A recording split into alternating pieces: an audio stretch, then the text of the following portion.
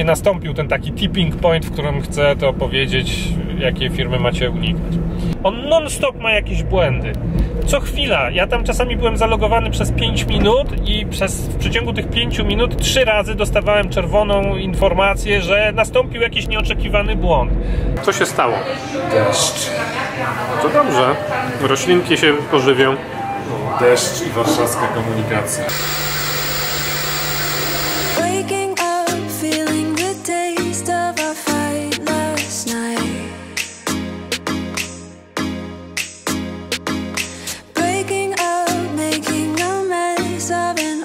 Jak Ci się podobają nowe kolorki vlogowe? Trochę wczoraj spędziłem wieczorem czasu na potestowaniu nowych metod koloryzacji i jest super. Mi się bardzo podoba. Właśnie dokładnie tak chciałem, żeby ten vlog od początku wyglądał. Właśnie w takich kolorach, z takim szumem. Miał być taki analogowy, miał być taki jak na taśmie filmowej 35 mm. I taki jest. Także cześć i czołem i życzę Ci miłego dnia.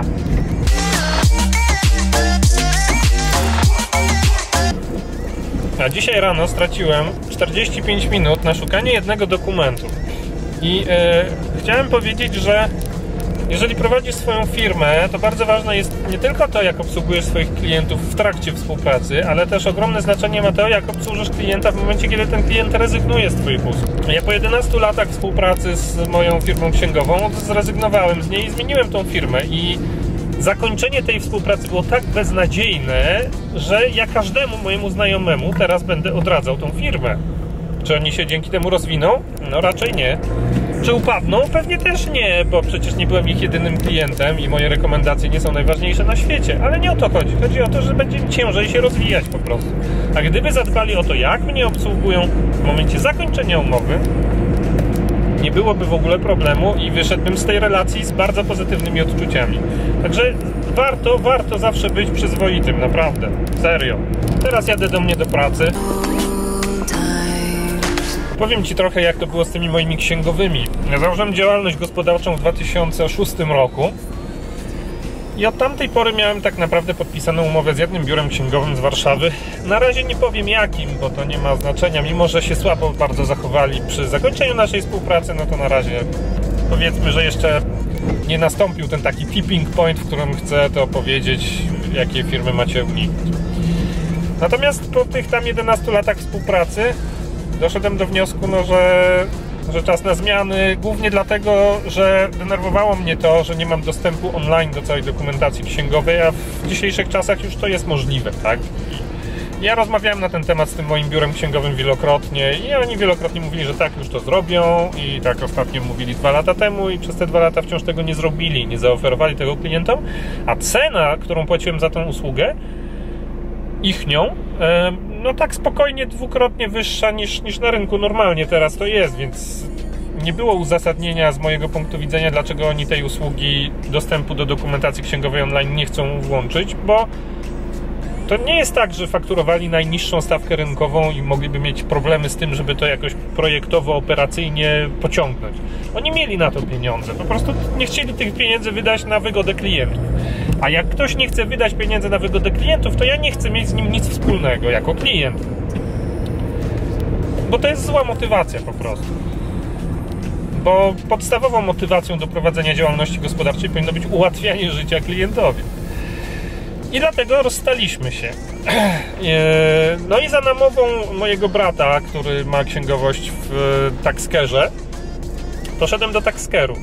I po miesiącu bytności w TAXCARE uciekam z TAXCARE'u i mam nadzieję, Ludwiku Siadlaku, że jak Ci napisałem w którymś tam komentarzu na fejsie, że TAXCARE jest do rozważenia, to jednak go nie rozważyłeś. Ja myślałem, że to będzie wygodne pod kątem, bo tam jest system online'owy, który jest jeszcze spięty z systemem bankowym Idea Banku.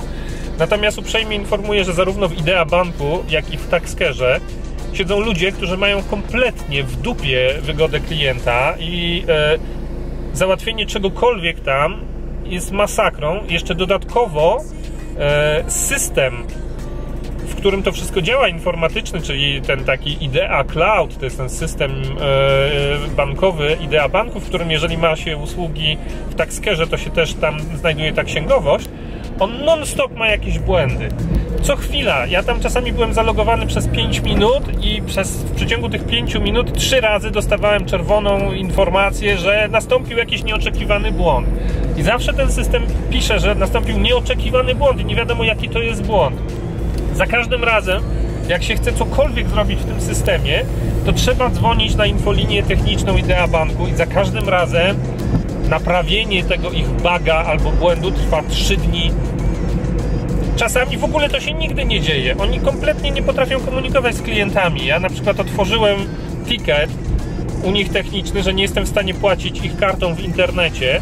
Spokojnie 2 tygodnie temu, do tej pory nie było żadnego kontaktu z ich strony. Napisali mi, że tak, zajmiemy się pana sprawą i koniec. I tego kontaktu nie będzie, dopóki ja się nie przypomnę. A ja nie mam na to czasu ani ochoty. I naprawdę mało mnie to interesuje, że bank, Idea Bank jest taki śmaki owaki, że to nie jest PKO SA albo PKO BP. Nie, to nie chodzi o skalę, to chodzi o kwestię podejścia do klienta, tak? To nie jest największy bank w Polsce, ale nie jest to też najmniejszy bank w Polsce. A nawet mając najmniejszy bank w Polsce, można zatrudnić takiego menedżera i prezes mógłby zwracać uwagę na takie rzeczy, które sprawią, że tego typu sytuacji nie będzie.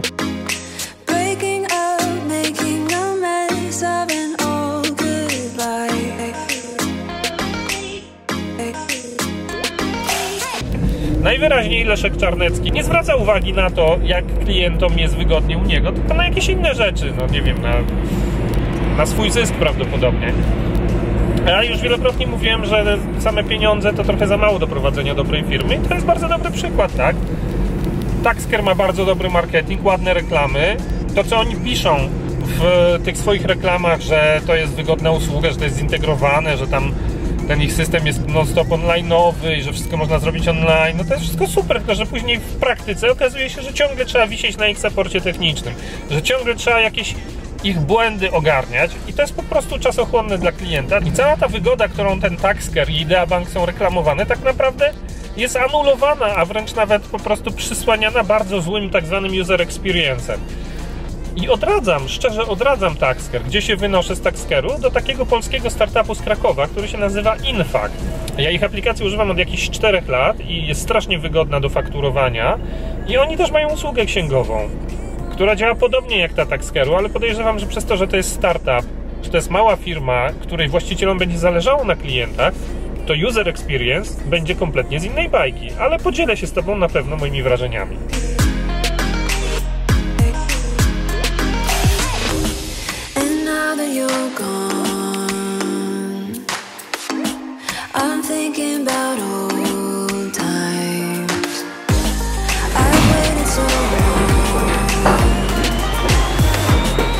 Dzień dobry. Dzień dobry.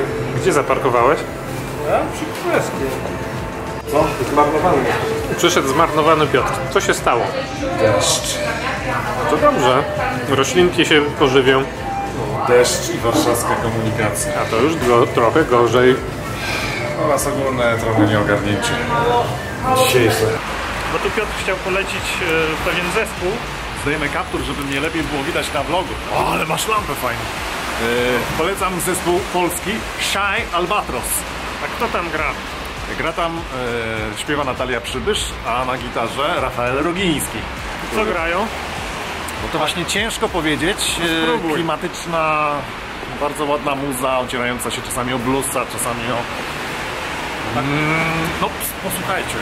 Kto z tych 2 osób jadł dzisiaj z tobą falafela? A dzisiaj jedliśmy falafele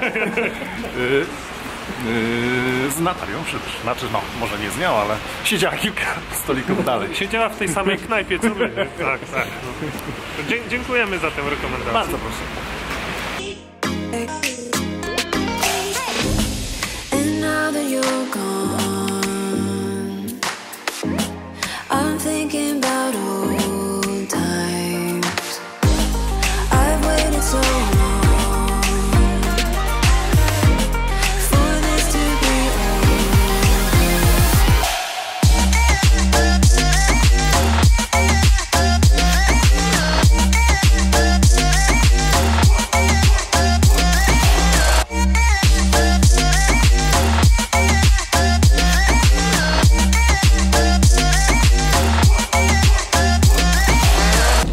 czwartek rano i jadę do Grodziska Mazowieckiego, no bo to wezwanie do Urzędu Skarbowego, no nie dało się tego załatwić niestety offline.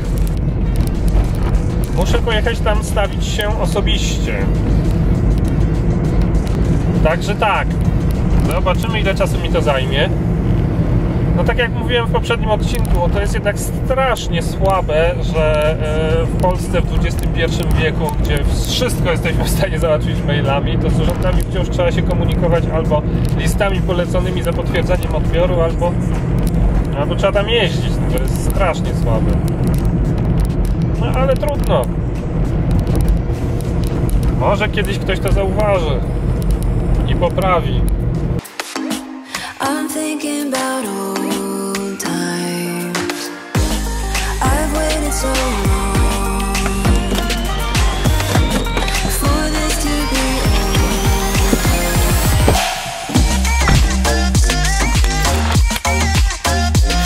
No i się musiałem osobiście stawić w urzędzie skarbowym, ale już załatwiłem. Trwało to 40 minut wprawdzie, ale z głowy. No to do pracy!